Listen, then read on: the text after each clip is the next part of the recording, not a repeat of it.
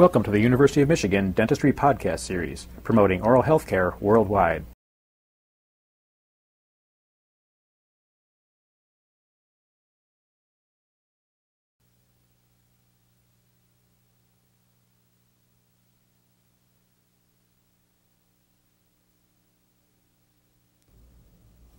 To make a right angle bend, you hold the 139 birdbeak pliers in your right hand if you're right-handed, with the round beak away from you.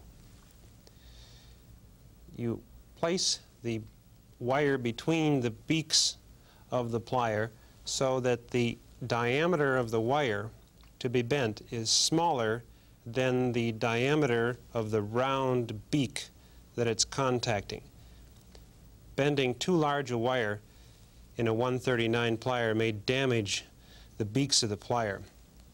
You orient the wire at 90 degrees to the plier beaks. Place your left thumb or left finger right on top of the wire in contact with the wire and the plier beaks and apply pressure towards the round beak. You push directly on the wire and also directly on the beaks of the plier. You make the bend about 30 degrees or 1/3 of the way, usually. Check it on a work model that you're constructing and place the beaks back in place and complete the 90-degree bend, again pushing directly on the beaks of the plier and on the wire itself. The wire for a 90-degree bend, if it's formed properly, should go straight into the bend and straight out of the curve. You want to make sure that the bend itself is confined to a small section of the wire, a small length of the wire. There are some problems you should avoid in making right angle bends.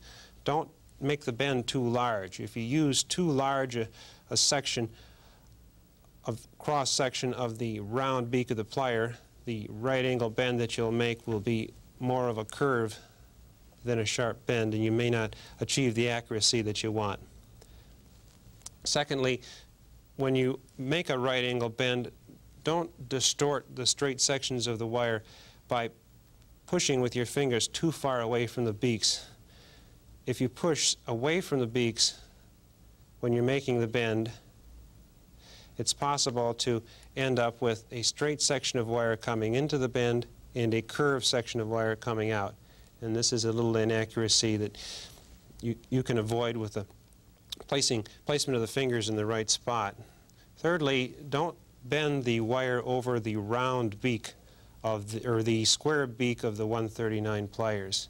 If you do, it's possible to create a small surface defect in the wire, a nick in the wire that may bring about breakage later on.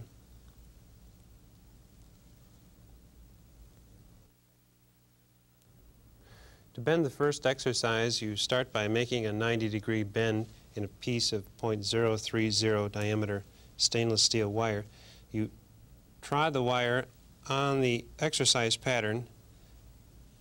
The wire should completely cover the lines on the pattern. You position it and then mark the spot where the next bend should be started. You use a China marking pencil, wax pencil, or even a felt tip pen will work just fine. You mark the wire directly at the corner. You place the wire in the beaks of the plier so that the right angle bend that you've already made is at exactly 90 degrees to the beaks of the plier. It's important to orient the wire properly in the plier beaks before you make any bend in order to maintain the flatness of the wire.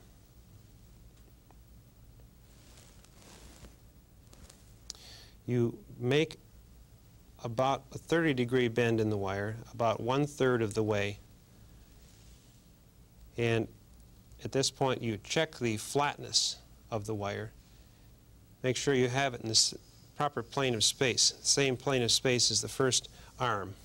Now, from a side view, you check flatness by holding the corner that you've already bent, the right angle bend, down, and observing if the section you've bent leaves the table. It does leave the table slightly, so an adjustment bend will have to be made to bring it into the same plane of space as the rest of the wire. And this is done by placing the plier over the wire. In this manner, you place the flat base portion of the plier on the wire and use your thumb or finger and make a slight downward bend to adjust the flatness. And it takes a series of bends up and down to achieve the ideal flatness that you want. After you have it flat, you place it again on the pattern and determine if you have located the bend in the right spot according to the exercise pattern.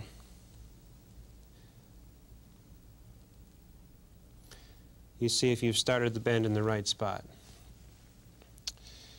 You complete the 90-degree bend by again carefully orienting the wire in the pliers and pushing the wire over the round beak a little at a time so you maintain the flat plane in space as you're bending the wire.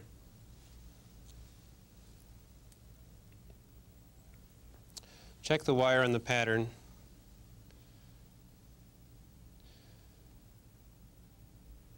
A little more bend is needed to bring it directly over that line.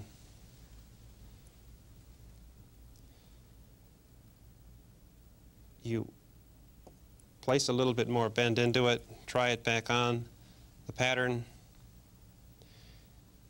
Then you check the flatness of the wire. You compare the wire then with a flat surface like a glass slab or a Formica surface. And if you made the first 30-degree bend correctly, I don't think this needs adjustment. Generally, the second bend will come out pretty accurate, in the same plane of space as this first leg. You place the wire back on the pattern and in exactly the same manner mark the wire at the corner where you want the third bend to be made and complete the bending of this third right angle bend.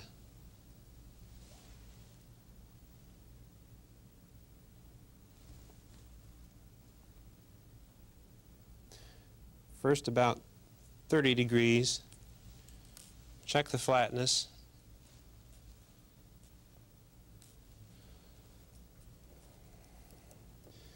And then complete the final leg.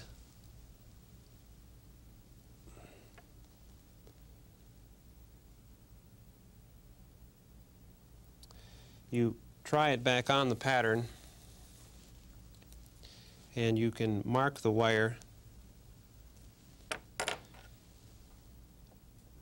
at the point where you want to cut it off. And the first exercise has been formed. When it's properly formed, the wires should completely cover the lines on the exercise sheet, and it should be flat on a glass slab or Formica surface, completely in one plane of space. You've been listening to a presentation from the University of Michigan School of Dentistry, which is dedicated to supporting open learning and open educational resources. This recording is licensed under the Creative Commons. It may be reused and redistributed for nonprofit use. Please attribute materials to the University of Michigan School of Dentistry and redistribute under this same license. For more information on how this and other University of Michigan School of Dentistry recordings may be used, visit www.dent.umich.edu/license.